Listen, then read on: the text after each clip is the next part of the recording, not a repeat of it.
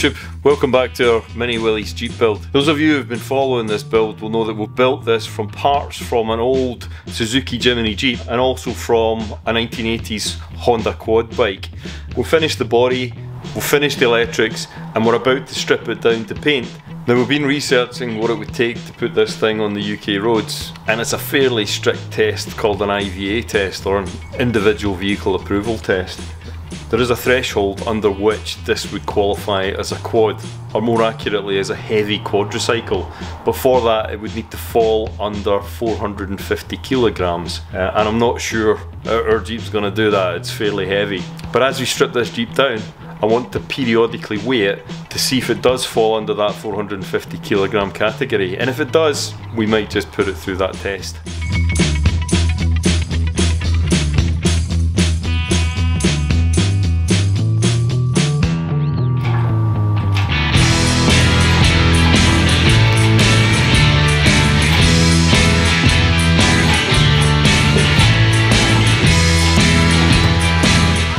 All four wheels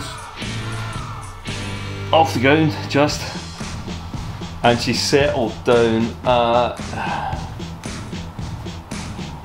566.5 kilograms. Or for you guys in the States,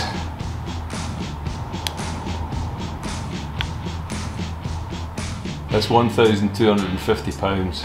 So fairly hefty, but bear in mind, she's still got the windscreen installed, still got the spare wheel installed, still got the axe and shovel installed, and all of the little lights and sirens and metalwork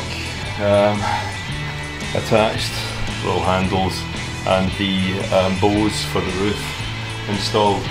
Okay, weight test complete. She's a heavyweight, she needs to lose a few pounds. Let's move on and try the flex test. Good. Oh, this is flexing. Hold on.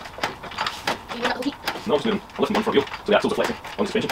Oh, wow, that's really flexes. I think it goes to 4 on suspension, the front and the back. Keep going until either that back left wheel lifts or the front right wheel lifts. But wow, oh, yeah, that's the back left wheel just lifting off the ground. Wow, look at the height of that. That really... I nearly let go there. Don't let go, mate. That really flexes.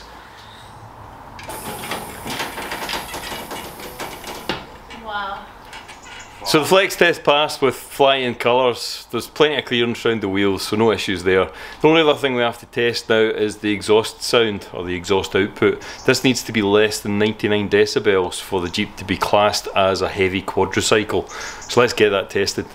Alright Ollie, so last thing we need to do is measure the sound levels coming out of the exhaust. We need to do that at 500 millimeters, so 50 centimeters away from the exhaust tip, at about a 45-degree angle backwards. So I need you to start the Jeep up for me. Okay.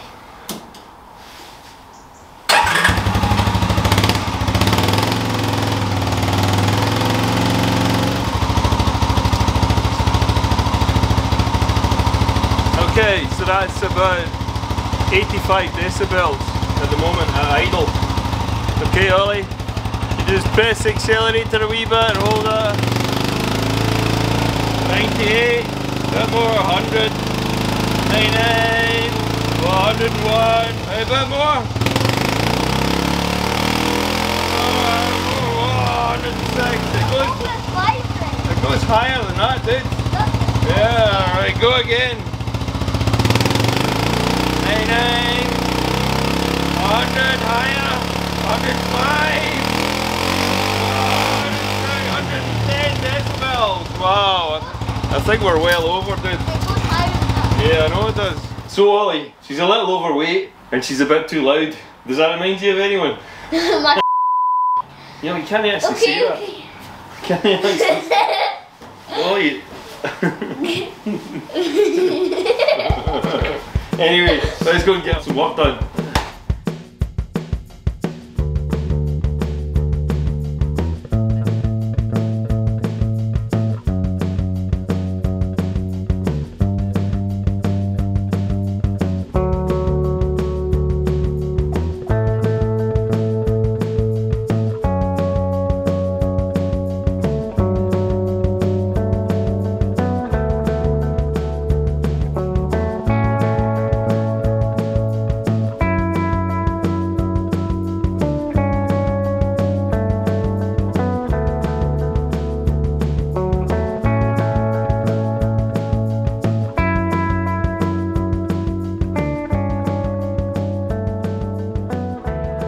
got all the extra weight off it, we've got the windscreen off it, we've got all the catches for the bonnet off the front, we've got all the handles off it, the action shoveler gone, spare wheels gone, and the extra seat out the back is gone. So let's get it in the air and see what she weighs.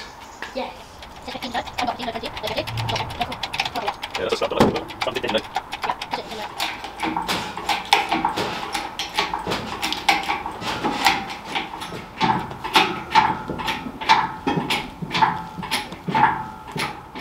Way overweight.